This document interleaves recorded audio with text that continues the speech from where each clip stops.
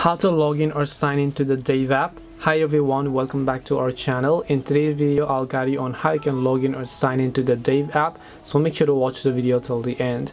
In order to log in or sign into the Dave app, all you have to do is simply go ahead and first of all make sure to launch the Dave application on your device.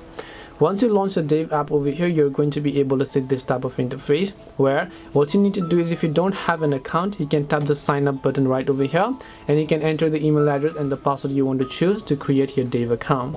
But if you already have an account, you can just see this option over here called login from the very bottom. Just make sure to tap on it and then make sure to enter your Dave account's phone number.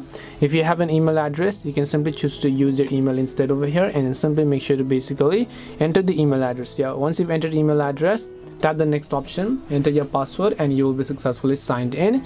Now just in case you forgot your password, you can tap on need help logging in and you can choose to reset your password if you'd like.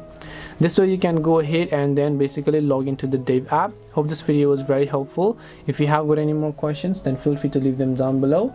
Thank you very much for watching till the end of this tutorial and see you soon in the next video.